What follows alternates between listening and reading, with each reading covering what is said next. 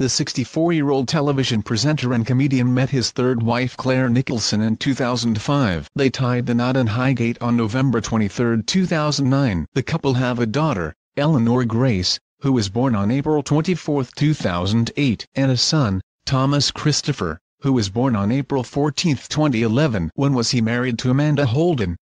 Dennis married his second wife, Amanda Holden, on June 4, 1995. They first split in 2000 after the actress and Britain's Got Talent judge had an affair with actor Neil Morrissey. They eventually split in December 2002 and divorced a year later, which was exposed by the press. Dennis also took part in the second series of Celebrity Big Brother while his marriage to Holden was breaking down. He said this was not one of his wisest moves. However, he finished as runner-up to take that band member Mark Owen, who is less Dennis.